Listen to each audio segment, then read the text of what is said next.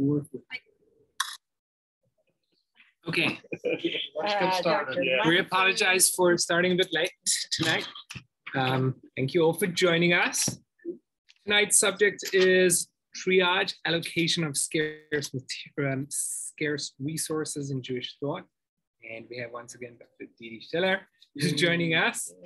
And we're going to work through a little bit of, first, Didi's going to share with us some stories of where this challenge happened and how it happened and the outcomes. And then we'll try and delving through some Jewish sources to try and evaluate if Torah can give us a path towards clarifying or how to evaluate hierarchy with regards to allocation of resources. Okay.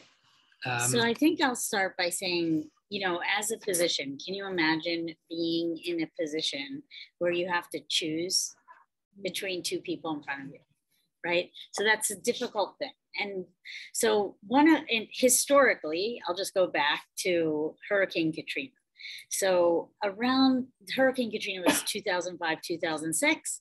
And I don't know if everybody remembers this story of what happened in New Orleans. So the hurricane hits, and then basically about 30 hours later, the levee broke, right? So first you had the initial storm with its own problems. And there was a there was a hospital right near the French Quarter, which was actually 3 miles below sea level. It's called Memorial Hospital. And they were doing okay. They had a generator, okay? But then when the levee broke, the generator was too close to the ground. And so the generator went out. Now, the problem with this hospital was that it's not just a hospital. There was a lot of indigent people there.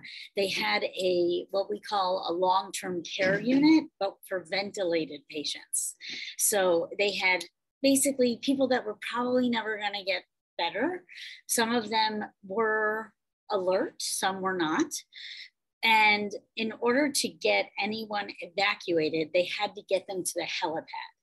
Okay, so the helipad meant that you would have to take these patients from the 7th floor to the 1st floor, then up another garage to get to the helipad, okay? And it was at the time, after all of the electricity went off, right? There was water surrounding them completely, right? And it was 100 degrees. And it was also very moist, like so much humidity. And the staff that was in the hospital were stuck there, right? So they were able the first day to evacuate the women and children, and they were left with quite ill people. And then some people that weren't that ill, but were kind of like on the medical ward or in the emergency room. Now, what happened was they had no discussion really of how to triage, meaning who do we give IV fluids to? Who do we give the one ventilator to? How do we allocate the resources of our nurses? Because the nurses were also really they were at the level where they could only take care of a few people, right? They couldn't take care of the entire place. And so there were even some people who couldn't even make it up to that 7th floor, right? And so that was one of and that physician, her name is Dr. Anna Pou, P-O-U. She was a head and neck surgeon who was actually in charge. For some reason, she was made in charge just because she just was good with the nursing staff, good with the administration, and she seemed to have her head on her shoulders. And so before the generator blew, they had a decision made. And that decision was allocation of resources will be first to people who are healthy and doing well. Then, so they did a 1, 2, 3. That's what they did. So they were assessing, first of all, people's just status and in terms of health. But then what they also did, which is really rare, is they basically said, if someone has a do not resuscitate order on their chart, of any kind, even if they're walking and talking and doing okay, we're still going to make them a 3.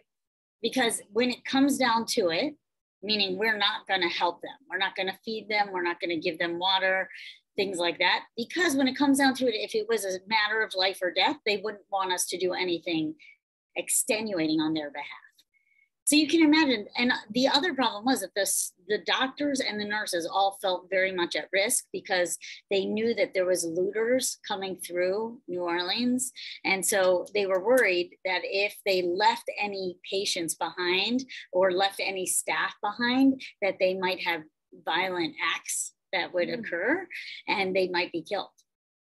And so that is just one situation. And after Hurricane Katrina, and I don't want to get into some of the details of like all of it because I don't really think it pertains to our discussion today.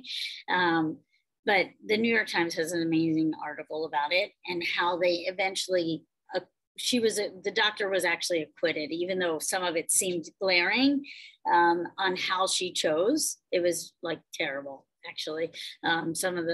But it doesn't really lawsuits against her, or so eventually what happened was they felt that they needed to allocate resources and they felt that they couldn't let people suffer.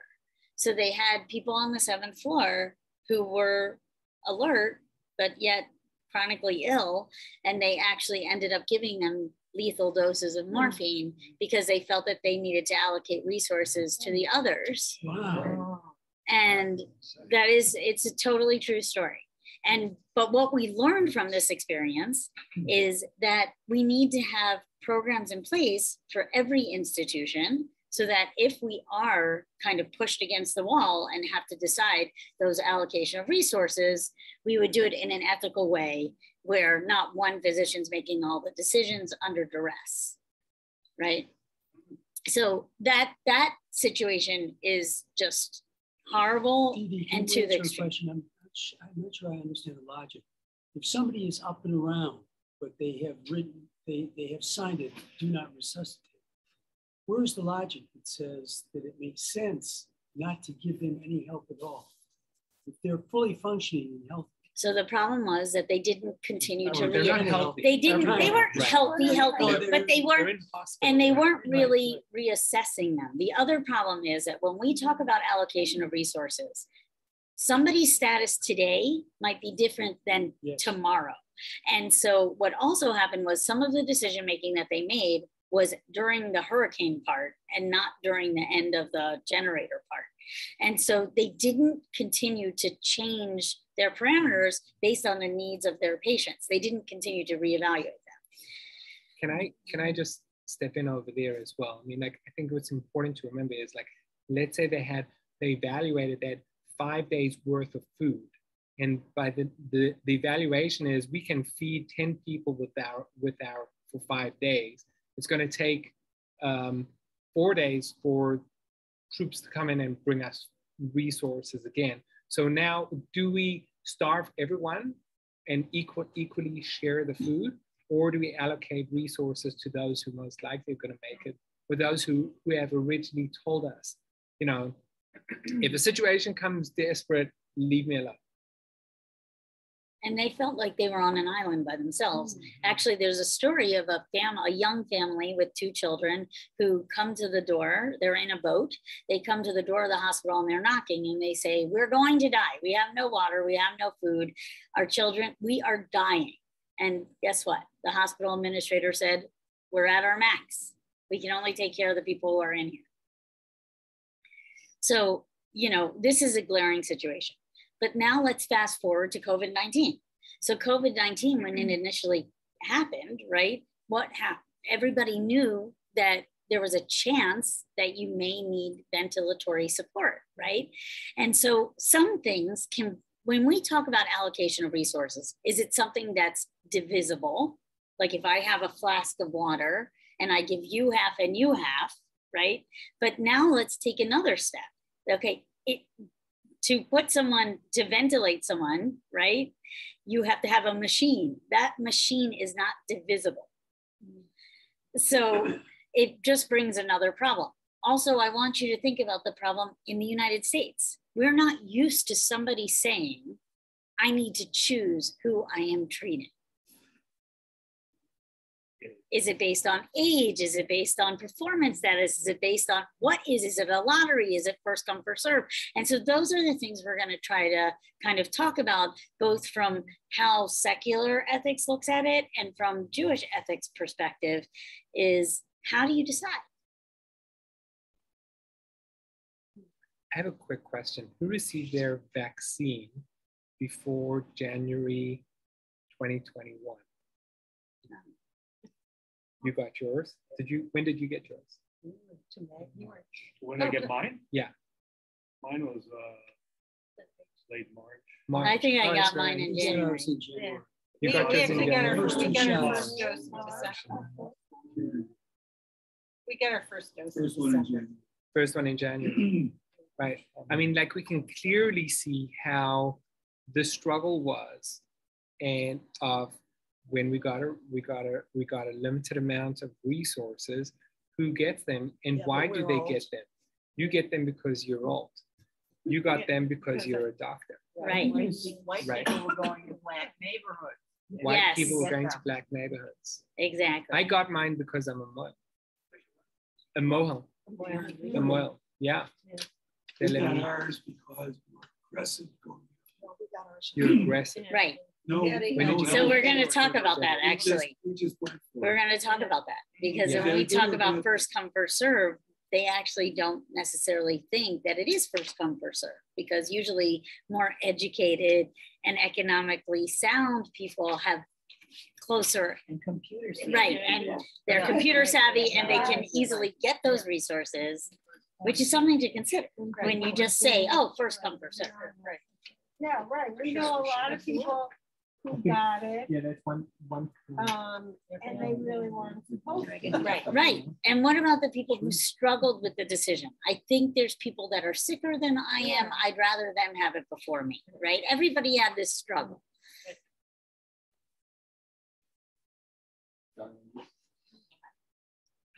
What?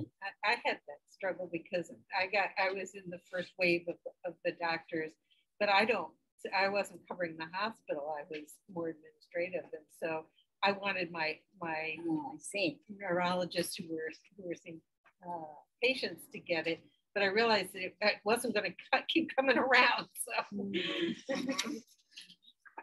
Do you want to wipe this off? this was the way it was going, and this Share? is We have extras. Okay, I have a couple of extras. But I don't think it needs to be so magnified in terms of vaccines, because we all knew that eventually everybody would get a chance, right? Yeah. It's very different than two people showing up and who do you ventilate? Right. Right? Okay. oh, absolutely. Yeah. Here we go. Okay, we're going to look at our resources over here. And we're going to look at the first two, where it's so important to recognize how seriously we take the value of a person's life, and therefore how seriously this decision needs to be taken, right? So we start with the Mishnah in Sanhedrin, which talks about the sanctity of the human life. And the Mishnah tells us, Nivra Adam Yechidi, man was created alone. Just give me a minute. Can they see it? You guys online can see the resource, yeah? Yeah, I think so. Yes. Thank you. Nibra Adam Yechidi, this is, a man was created alone. Anyone who destroys one life of a single Jew, the life of a Jew, it's as if a person destroyed an entire world. She isn't with the Russians. The Russians are in trouble. Anyone who destroys the life of one Jew, the Torah considers as if he had saved, as if it's destroyed an entire world, whereas a person who saved the life of one person, I'm going to say, it's not there, but the life of one Jew is regarded as having saved an entire world. And this discussion is that we do develop, this goes into with regards to everyone has a hierarchy. Is there a hierarchy with regards to a Jew versus a non-Jew? If you just had Jews or had non-Jews, we're going to shelf that for now. We're going to take it as if we're going to work with, we said it was the Ramban that says that one needs to treat everyone equally, whether you're Jew or not, or not a Jew. Okay. Now, with regards to the value of like, what if a person is in a complete vegetative state? What if a person is in a very significantly dire strait of there's no way that the person could survive? How aggressively do we treat them? Okay, and that's where we have source number 2, which is a Rabbi Shlomo Zalman Auerbach. He died in 1993, just before Purim, actually. 1990, just before Purim, 1993. Rabbi Shlomo Zalman Auerbach. Rabbi Shlomo Zalman Auerbach, by the way, I'll tell you a phenomenal story. I'm really sidetracking for a minute, okay? But Rabbi Shlomo Zalman Auerbach was one of those few funerals where the entire Bar Ilan was shut down for the funeral. Bar Ilan is one of the very main streets, which they'll try and avoid to whatever degree, avoid shutting down Bar Ilan Street even for a funeral.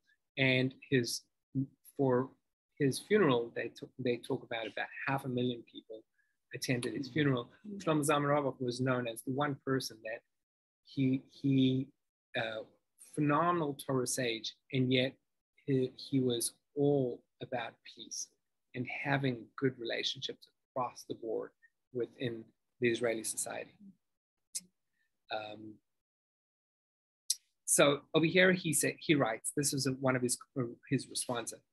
We have no way of measuring the value of life. Regarding the matter of life, we have no means of measuring its worth and importance, not even from the standpoint of Torah and mitzvahs. We must violate the Shabbos even for an elderly, ill man, even if he's a person, even if he's completely insane and deaf and cannot perform a single mitzvah, even if his life is a massive load and burden upon his family, which distracts him from Torah and mitzvot and adds to their troubles. Even in such a case, the greatest among Israel are commanded to make efforts and get involved in his healing and violate the Shabbos to save his life. Okay, and the stories are numerous, whereby I believe at the time it was in Europe. There was a student in Slobodka who was not well. They called the doctor. The doctor needed more light, and the Rosh Hashiva, the Alter of Slobodka, he went and he flipped the switch. It was on Shabbos, and the student who, why didn't you let someone who, we could have called someone who's not Jewish to flip the switch? He was like, I need to give you a message. You have to realize the value of a person's life, a person who's in danger. We just completely push away the Shabbos, and we'll take care of whatever needs to be taken care of. But I think that the secondary goal of this passage is also that it's very difficult in Judaism to quantify what that life is. That person's debilitated, they're elderly, they might not have their wits about them. Are they considered less than somebody else, right? And so Judaism doesn't really try to tell you what the quality of that life is.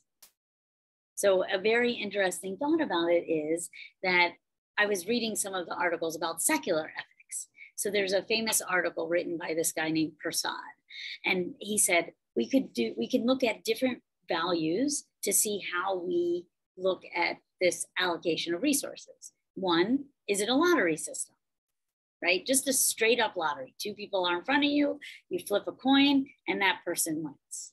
Okay, well, the problem with that is you're not really taking anything else into account, right?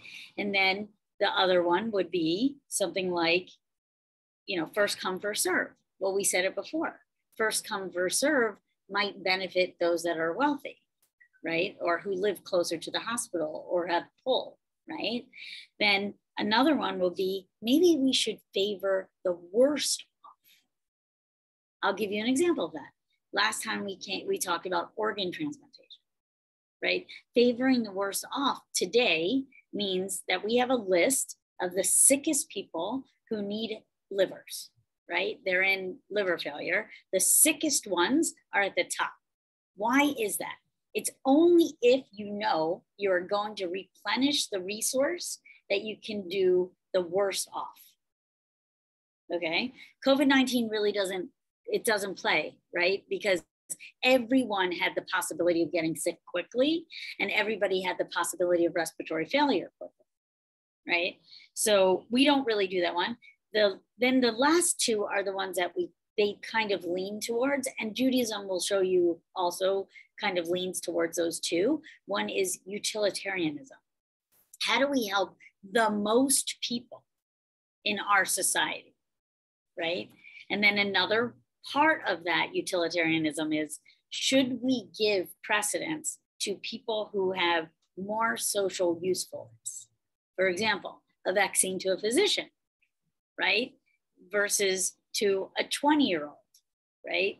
So these are kind of like the different ideas behind how we look at resources and how now is Judaism on the same page.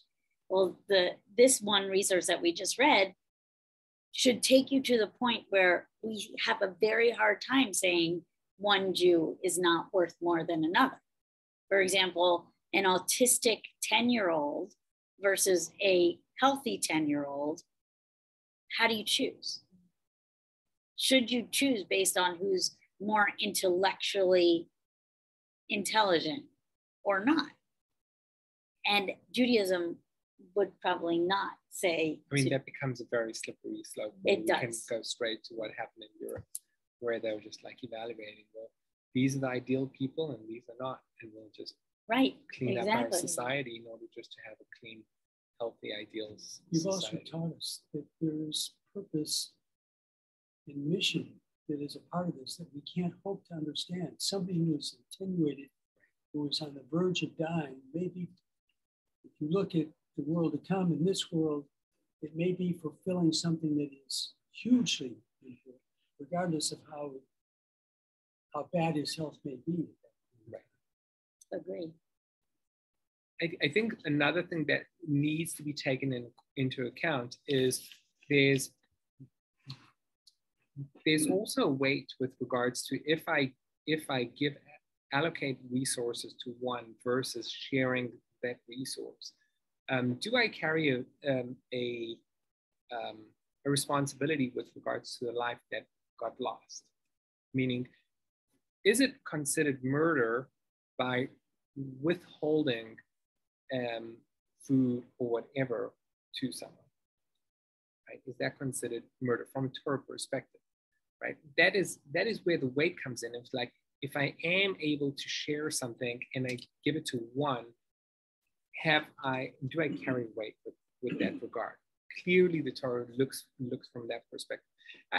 I just want to give the source where Rav Shlomo Zalman Auerbach comes from with regards to talking about how we have no way of measuring the value of life and how important the value of life is.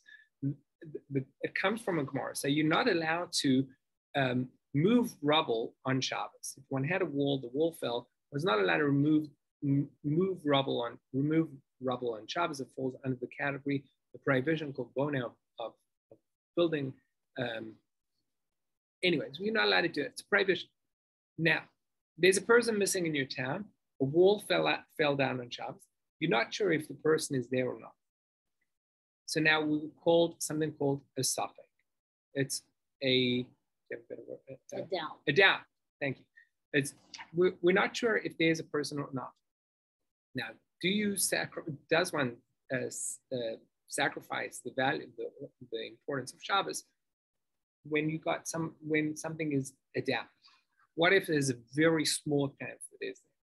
The Gemara says clearly we disregard Shabbos in order to attempt to find the person, even if there's a small chance that the person is there. So clearly the Torah is giving a very strong precedence with regards to allocating resources in order to attempt to save a life.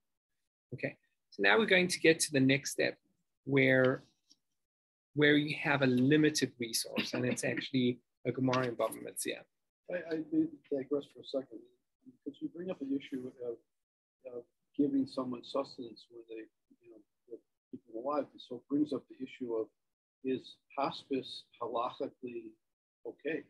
Because you're withdrawing something for someone where they could be, versus maybe putting them on a ventilator or some kind of Okay, I know exactly what you're saying. Yeah. So the truth is, we are now talking about allocation of resources. Once you give someone a life-saving resource in Judaism, you cannot take it away. So there's a difference between withholding versus removing. Big difference. Mm-hmm. So if two people are in front of you, you choose someone to give the ventilator to, but that person's not doing great. And the president of the United States walks in and you need that person's ventilator. You can't take them off of it. Now, for the hospice patient, someone who is likely to pass soon in the near future, not necessarily withholding, but not initiating life-saving things is probably okay in Judaism. Taking account the patient's wishes? For sure. For sure. That really comes into play. We don't let them kill themselves. No. No. We don't let someone actively take their own lives. But in Judaism, if someone says, I don't want life-sustaining things to be done to me, it's some people, and this is kind of gets into our discussion from last month, some will say you can withhold, some will say not. It depends on which rabbi you are following, truthfully. We will get into that. That We will. will be one of our next discussions. DNR. Okay, so here we have our case where we have a limited resource. So the Talmud, we're going to initiate where one person has the limited resource. Does he have an obligation to share it or not? Okay, and that's this famous Gemara in Bava Metzia. Two people walking in the way, and one of them is a flask of water. If both of them drink, if they both share it, they both die. However, if one drinks it, if he keeps the resource to himself, he'll be able to make it to a settlement. Darash ben Petur. So now let's just work through very slowly how the Gemara analyzes. Ben Petur, this is one of the first few times that this individual is mentioned, and it gives us a basis. Okay, Ben Petur is much greater than Rabbi Akiva, senior than Rabbi Akiva. He says, "Mutab sheyishtu shneim v'yamusu." Rather, share it, both die. And let one not see the death of his friend. So Ben Petur is giving a logical explanation that if you and your friend have a limited resource, you share it. It's much worse to see a fellow person die because of your action, and it is worthwhile to even die, according to Ben Petur, than both of you, then one of you pull it for yourself.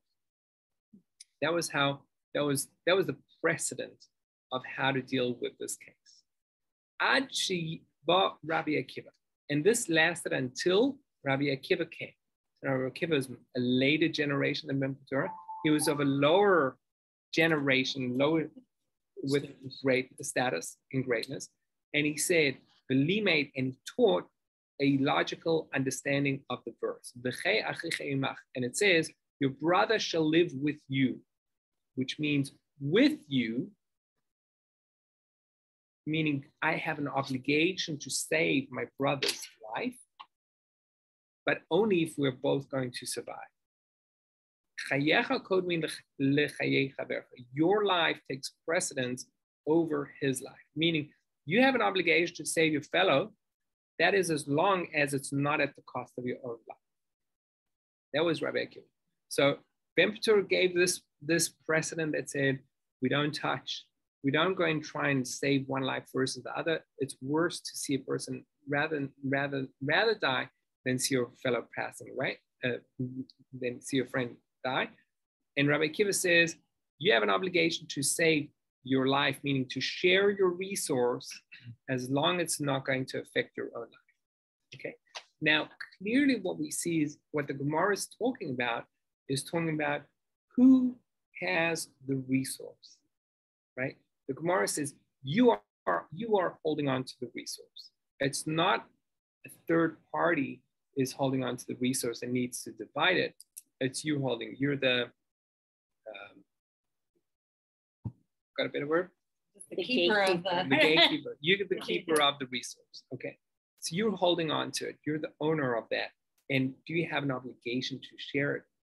Ben Petura thinks yes, even at the cost of your own life. Well, is it better to save 2 lives for a short amount of time versus 1 for a longer amount? Right.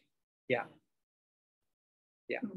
Oh, but there's something qualitative rather than just by degree to those two, because a little longer is not a lifetime after you get through the crisis.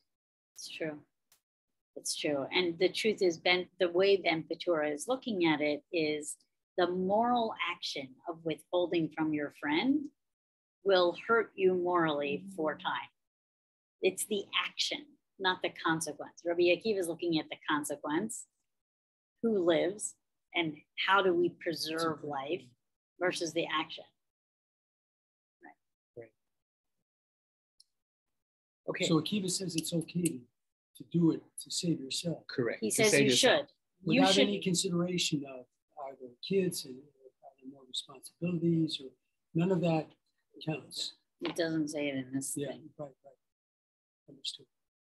Rabbi Akiva felt your life the end of that Gemara says, your life takes precedence over your brother and you save yourself.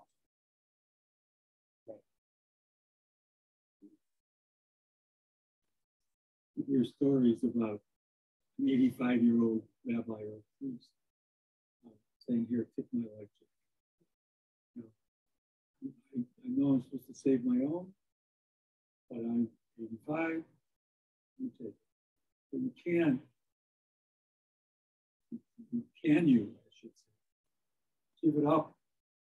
Could you do, if you know what you know, could you give all the water to the other person? That you're right. You have to be 95. Was that committing suicide? Okay, but then the even harder story is the Chazon Ish, which is so the Chazon Ish, he was actually contemporary. He passed in 1962. Chazon Ish was actually contemporary and wrote a numerous responses with Rav Shlomo Zalman Auerbach, who was the earlier quote. And Rav Shlomo Zalman Auerbach, he was one of the earliest developers with regards to halachic guidance, how to deal with electricity on Shabbos. And there are numerous famous responses between Rav Shlomo Zalman Auerbach and the Chazon Ish with regards to dealing with electricity. Just point that out. The Chazon Ish was seen as he moved to Eretz Yisrael, to the land of Israel, in the early 1900s, and he was there throughout. He was mainly the main Torah scholar, Torah sage of the land of Israel. So he was asked on this Gemara, what do you do if a third party has it? Okay, third party is holding the resource. So I have enough, let's just work it through. I have enough water for myself. I have enough for one more person, and I'm accompanying 2 individuals. What do I do with the water? Do I split it? Do I throw it in the air and let them fight over it? Or do I allocate it with one individual? Okay. Now the Chazon Ish, what he goes and does, which is so typical of the Chazon Ish, what we try and do is always try and find a precedent and then follow a logic within that precedent. Okay. So work out that logic and then try and copy it with another case. That's exactly what the Chazon Ish goes and does. He says as follows. It appears that if a third party has water and 2/3 the people are before him, The halacha depends on the same dispute. According to Ben Petura, the water is given to both and both will die. For even if he gives the water to one of them, this is where the logic comes. Why do you give it to both, according to Ben Petura? Because if you were to give it to one of them, what is that person's obligation according to Ben Petura?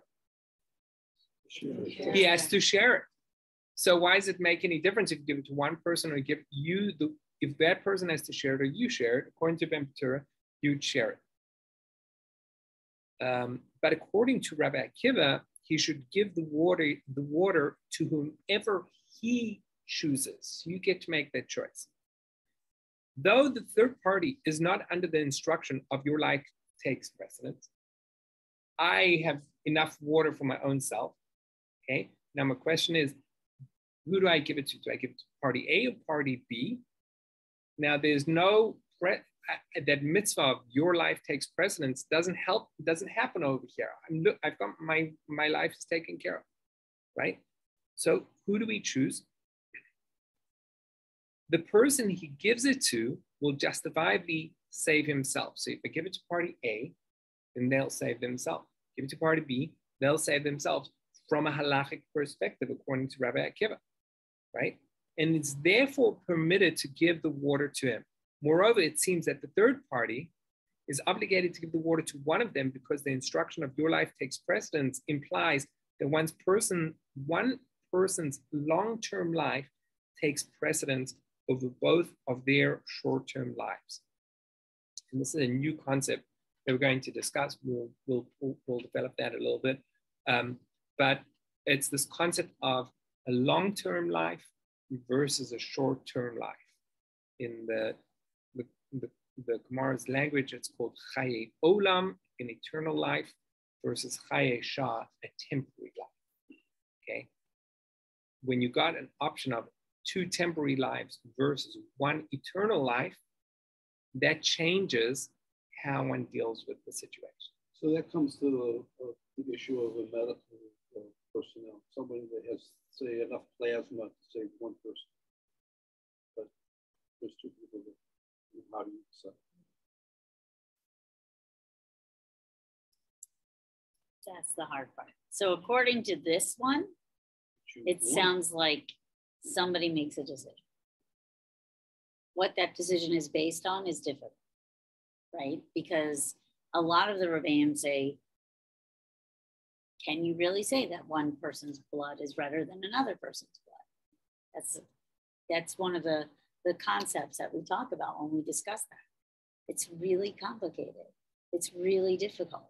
Do the rabbis talk about giving it to a yid versus Actually, not really. When you really look at what we do in exile, if we live in a country where Jews live with non-Jews, then they are still in the same mix. That we don't give precedence over one or the other. And even on Shabbos, we can also save a non-Jewish. That's from like the basics that we looked at when we were looking at this. You don't know who the Jewish soul is. You might not. But let's say you do. It's very, I mean, like, for example, doctors that have to work on Shabbos, right? They don't go and make a choice whether they're going to work for Jews or for non-Jews. We accept across the board that if one's going to save a life, we save all lives. That is what we do today. Although nowadays, doctors take all the non-Jewish holidays and they manipulate it from their perspective. In Israel, it's much more complicated. Everyone wants Yom Tov. Everyone's willing to work on Christmas. But one of the things that we've done in the hospital is that in order to take some of this moral dilemma off of our shoulders, we've created ethics departments, right?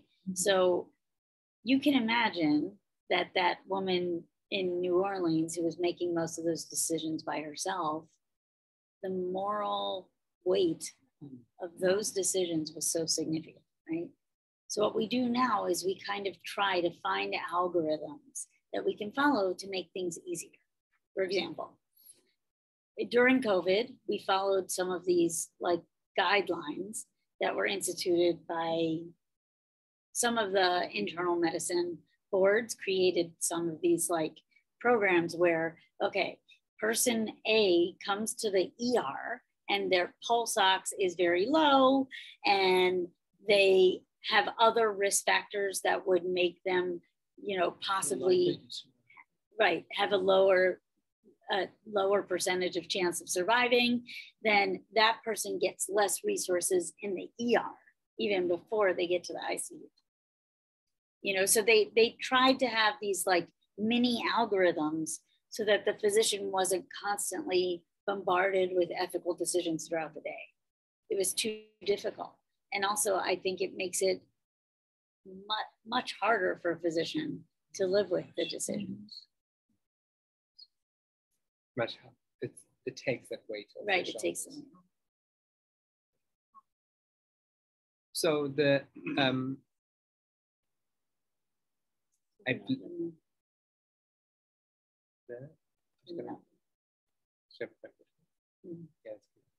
So it came up in the 50s. Israel had a limited amount of penicillin, and there were numerous children in hospital. Want to talk about that? Ever heard so? Okay. So basically, no. Yes, it is. Yeah. So basically, Rabbi Herzog, who was the chief rabbi of Israel at the time, he sent the question to Rabbi Moshe Feinstein, and he said, "How do we allocate this resource?"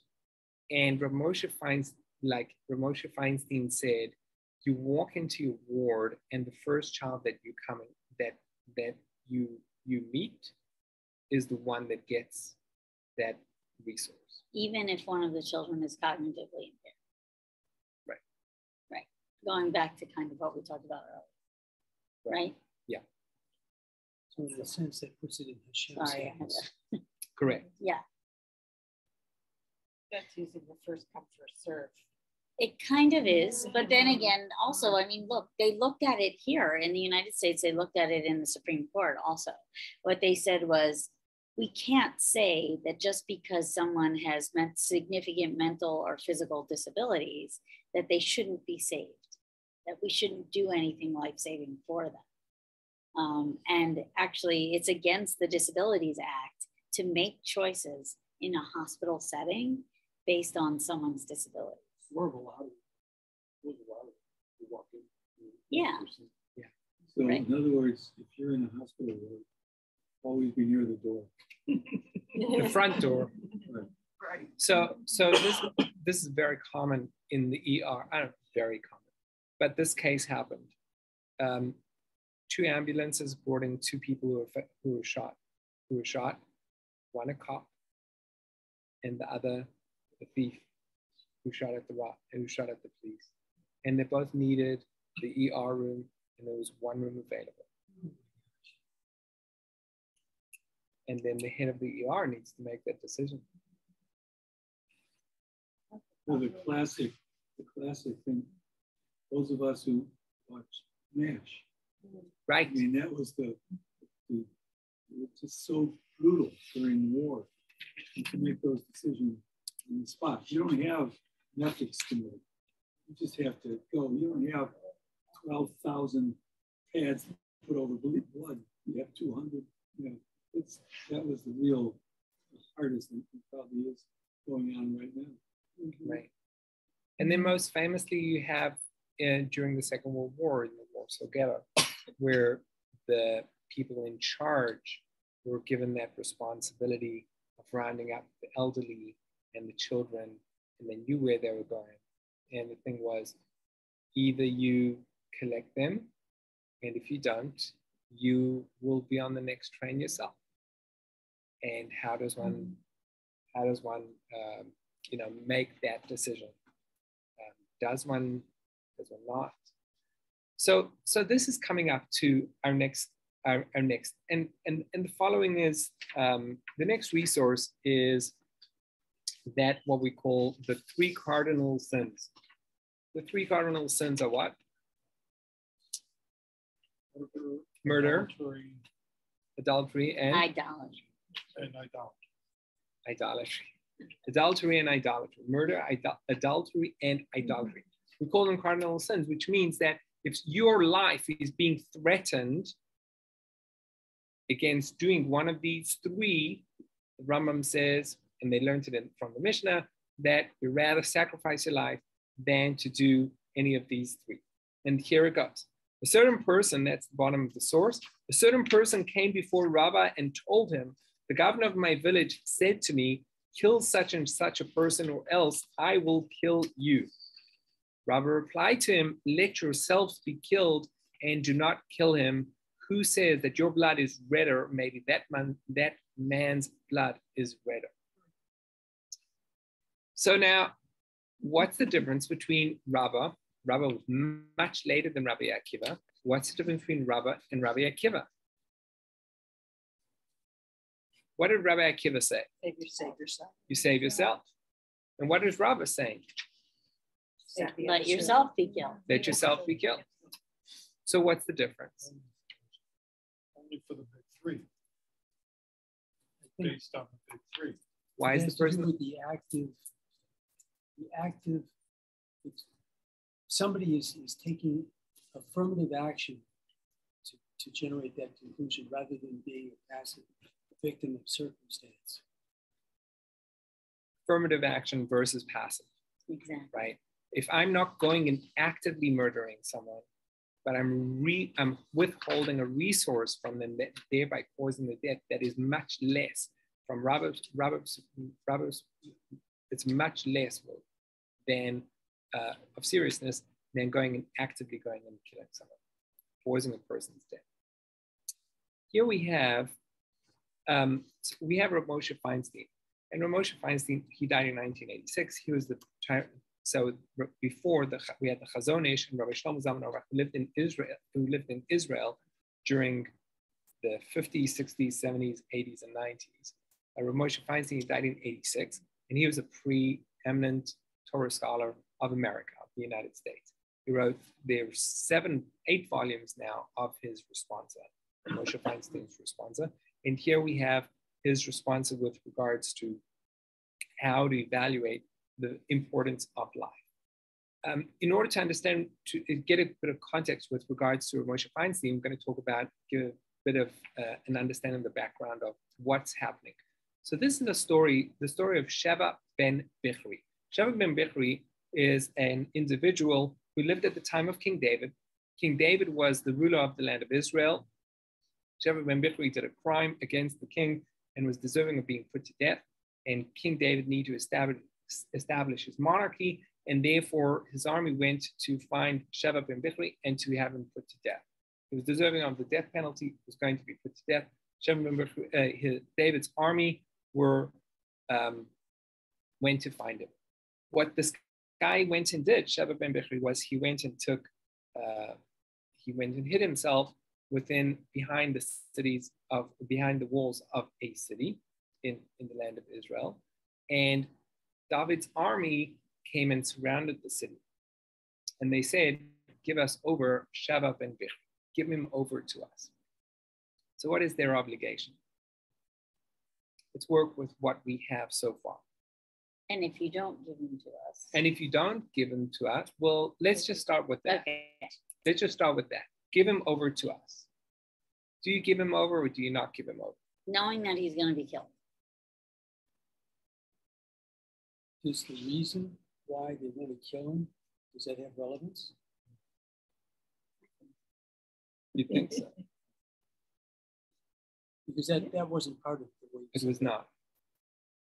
So without a consideration of the reason for it, the Correct. question is, what do you do? Right. Well, let's just pull out. What did Rabbah say? What did Rabbah say when the person was told, go and kill someone or be killed? You have to be killed. You be killed. Okay. But we saw that Rabbi Akiva said, look after your own resources. There's one more quote which actually says that there's a group of people that are traveling and they were surrounded by bandits, and the bandits said, give us one person and we'll kill him or we'll kill all of you. We don't give that individual up. We don't give the individual up. Even more so, the Rambam actually says that if a group of women or a city surrounded by bandits, and they ask for one person, one woman, and to not to violate, we don't give up a single woman. Rather, the entire group should sacrifice themselves and be put to death, than giving over one woman to be violated. It's hard to be a Jew. So much so, I want to tell you just one more. I know I'm getting sidetracked over here, but I just so much so the Rambam actually says that if a woman comes forth and she says, "I'm willing to allow myself to be violated, send me," we don't give her over. Even if she was a prostitute her entire life, we do not give her over, because perhaps her action is an action of teshuvah, that she's repented, and you don't know the power of teshuvah to evaluate whether you can sacrifice a person's life. Yeah. Phenomenal, powerful stuff. Okay, so let's get back to Sheva ben Bichri. What happened with Sheva ben Bichri was the city were not sure whether to give him over or not. And a woman, they say, the Gemara says, it was very wise. When she came and explained, she said, "We're all going to die. He's for sure going to die. We should rather give him over and not all die together." Okay. So Rav Moshe Feinstein explains the logic a little bit behind what Sheva ben Bichri is, the decision behind that is as follows. Okay. But if it is unclear, if it is clear that they will all be, that they all will, yeah, I know, I'm just want to make sure that's translated. If it's clear, I'm going to read I'm going to translate from the, if it's clear that they all will die, like the situation of Sheva ben Bichri, lachar, after a number of hours, days, or months, when Yoav will catch up to him, it is therefore found that they are merely chasing him over a temporary life, while he's chasing them over an eternal life. What Rav Moshe is bringing is that we have, what's the word? No, when someone wants to kill you, it's coming to kill you. Rodef. We got the case of Rodef. So he's introducing the concept of Rodef. By Sheva ben Bichri coming in and taking hide and moving into the city, he becomes a Rodef. He's causing them to be killed. Okay, so can I say, "Hey, I'm going to kill you before I get killed by your action"? So that's what Rav Moshe Feinstein says over here. When Yoav will catch up to him, okay? So there was no question he was going to die. Exactly. Who? Sheva ben Bichri. There was no question whether they caught up to him today or in a month. He was going to be put to death. Right. During World War II to keep up the Jews and his family.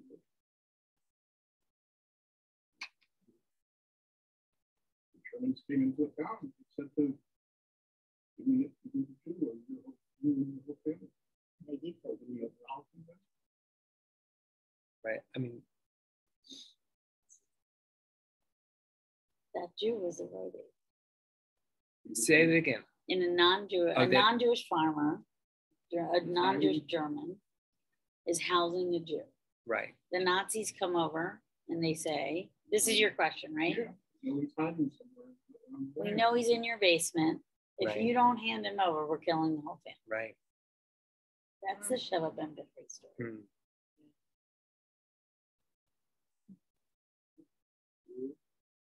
Again? Well, I mean, they didn't even during the war. Even if they had the child or the family, they were going to kill them on contact when they had. I mean, there was no going to be no discussion whether or not they were going to kill them if they were harboring Jews. That's for sure. So.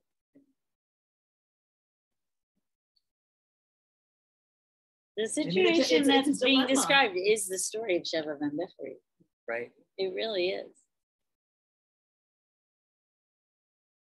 So there's an elegant answer that you guys are holding from this? What is this all together? Okay, here it goes. So Ramosha introduces this concept of Chaye Shah, a temporary life versus a long-term life. Okay, and he says what's happening over here is we have Sheva ben Bichri. His life is what we call a temporary life. It makes no difference where he goes.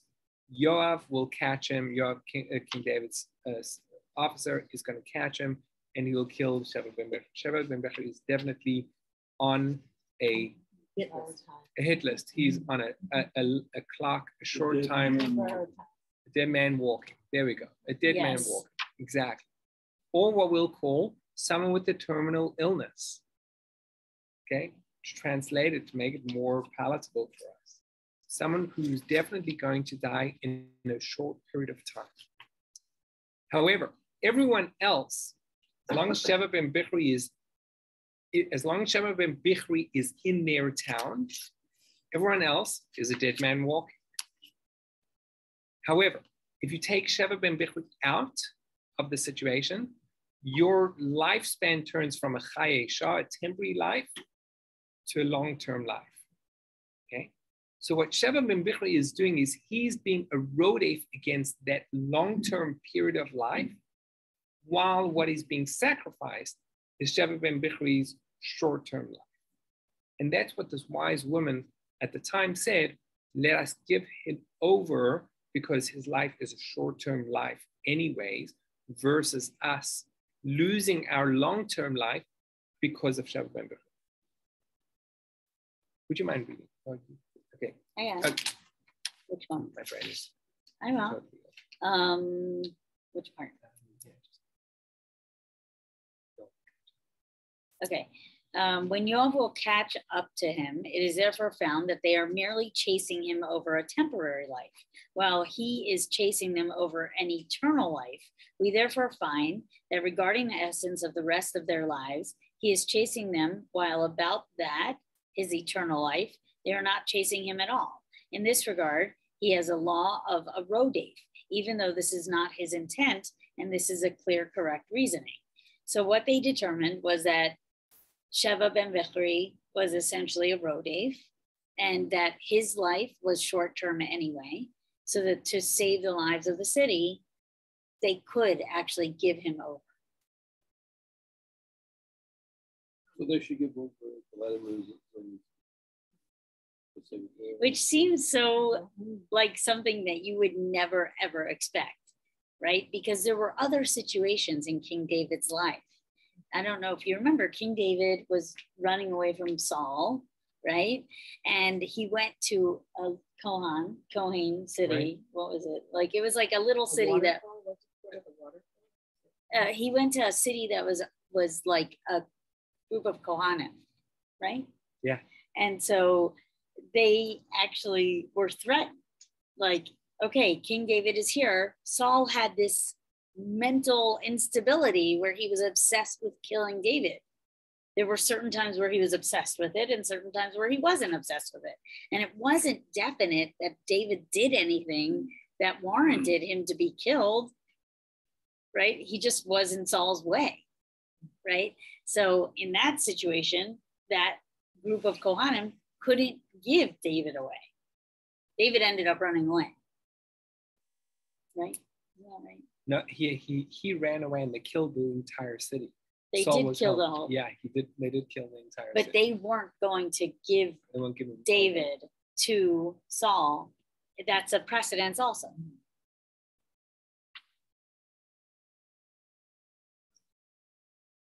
Actually, it's kind of interesting because in ethics, there's a discussion of a trolley car, okay? Mm-hmm. So you have two trolleys. It's kind of like one of these accidents can happen, right? So you know that you can only save one trolley if you flip a switch. In one trolley, you have 10 people. In one trolley, you have one person. Can you flip the switch to make that decision? And should the switch be in favor of the group of people, right? So that's the greater good is surviving. Well, then we could take it a different way, right? Let's say in that trolley car, you have terminally ill cancer patients that only have the ability to live for a very short time, for the next 2-3 years, right? And the other person is a healthy person. Okay, so now you're talking not in terms of not numbers of people, but quality years of people, right?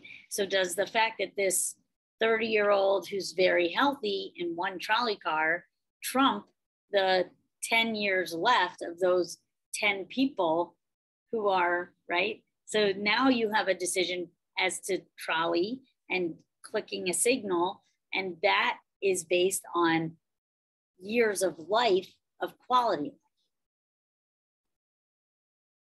Something to think about. Now you're gonna have to Problem do is something so that we can stick to it. So what is You have to what put I it mean? So like, so basically what ends up happening, well, I think We're gonna, yeah. We have more. So that's just going. We have more to get there. We'll pull out that Sheva ben Bichri situation, and what Rabbi Moshe Feinstein is expressing is this difference between Chayei Shah and Chayei Olam, an eternal life, a temporary life versus an eternal life. Meaning, if I have an option of giving someone an extension of a certain number of hours versus using that same resource and giving someone an eternal life, years more, right? That what I'm able to do is I'm able to look at, am I able to save an extended period of life? Am I able to allocate a resource in order to save an extended period of time of life? And that's the precedent that we have with Sheva ben Bichri. And so I'm just going to read over here the Hebrew. It's right at the bottom. So, okay, here, where it's really only partial life, it's temporary life. It's not the same as murdering any regular person.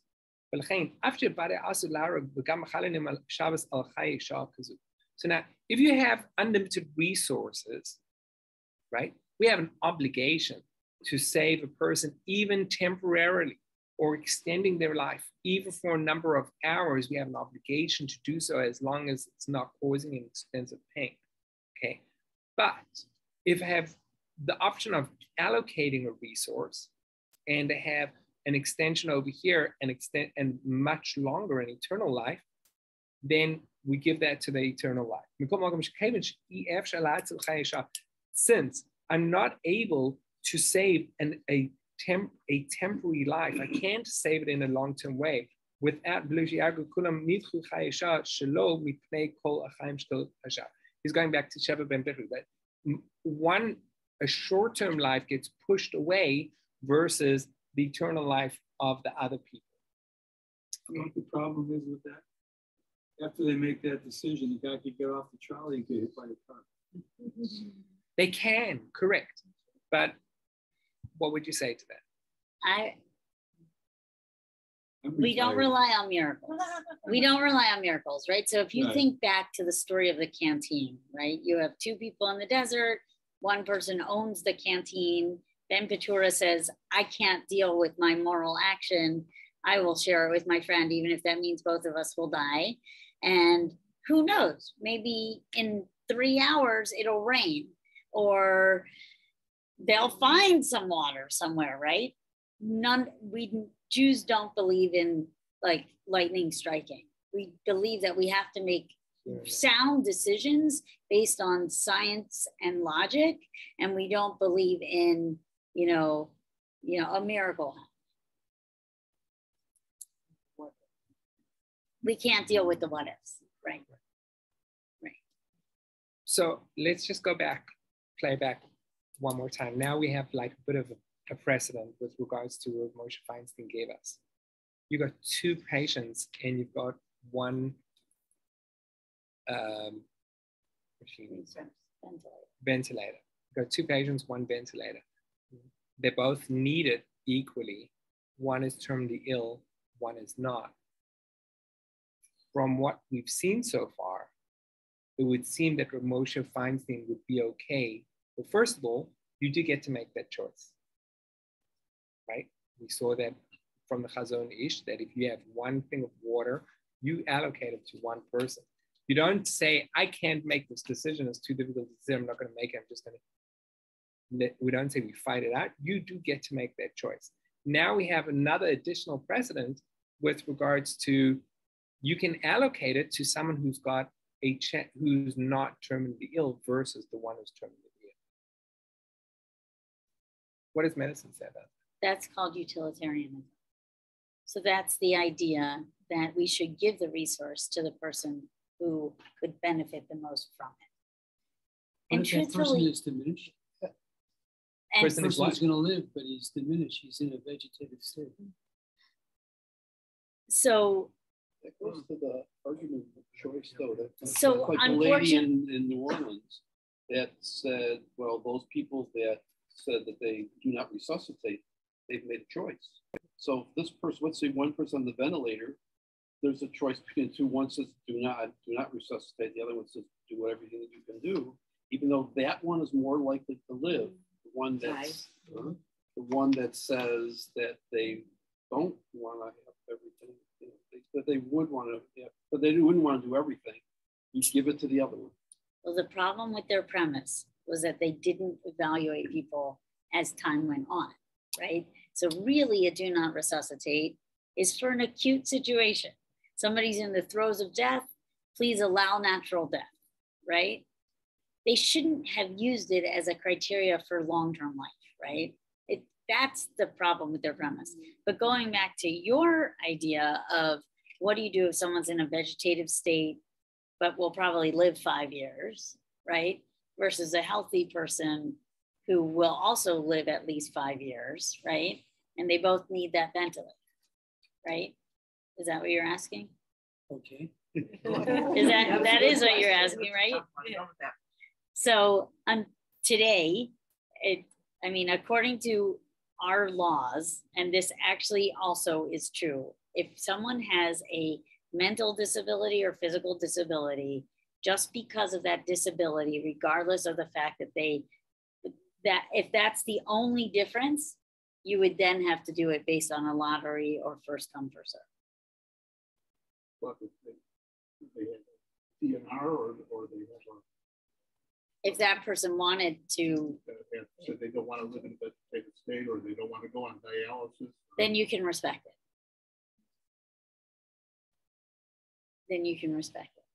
But if you had to allocate a ventilator to two people and one of them was, deaf and autistic and the other one was totally fine, it would probably be a first come, first serve versus or a lottery system.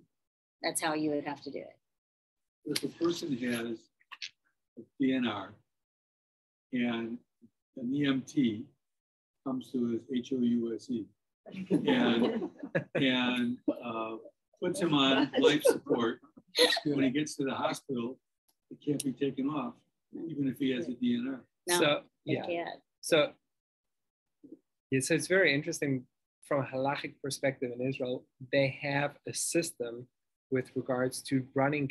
How do you? So you can't take them off life support, let's say, but you don't have to change. Let's say a person's on a oxygen tank. Do you transfer or attach the oxygen tank to the central system with regards to if they're in a DNR situation? So that is a massive halachic situation in the early 80s where they were wheeling tanks all over the hospitals. So then it was much simpler with regards to you just don't change the tank and let the air run out. Versus now it became more complicated and they have to put in loopholes in the system whereby a person's oxygen runs out by itself versus actively going and switching something off. Actively going and switching something off is much worse from a total perspective than just allowing it to expire. So what you need to do is fix your supply chain. It was really interesting when I was reviewing for this talk. One of the things I read was about the laws in Israel. And so, you know how here you have Good Samaritan laws to protect people who perform CPR on someone they find in the middle of the street, right? But the person has the ability to say, I don't want to really get involved. Like, you know, I'm sorry that you're laying there about to die, but you know what? Maybe you have HIV, or I don't want to be blamed for breaking your ribs. I'm just going to walk away. That's okay. In Israel, they actually passed a law that said you can't walk away. If you walk away, you are a criminal. I thought that was fascinating. So does that mean you have to do something, or you just can call? You have to do 911? something. You have to assist in some way. You can't just walk off. Assist, but you call the authorities. You might not know how to do CPR. You might not, but you have to do what you can with the resources you have to assist that person. You can't Just not walk away. assist. I thought that was really interesting. I think it was Lo Talmud al Dam Re'ehu. So that's the idea, is that you can't stand by and watch a fellow person die. So that's the premise. Conscience of civilization. The fact that we have to have a law for that is pretty sad. But I mean, it gives people guidance too. I mean, well, it says what the society felt was important. What's the Hippocratic Oath say? We have to. You have to. Right, do no harm. Do no harm. Do But no harm. also, we But do also have, we have to care. we do have to help. So it's people who've taken the Hippocratic Oath have to. But human beings have a responsibility to other Right. human beings.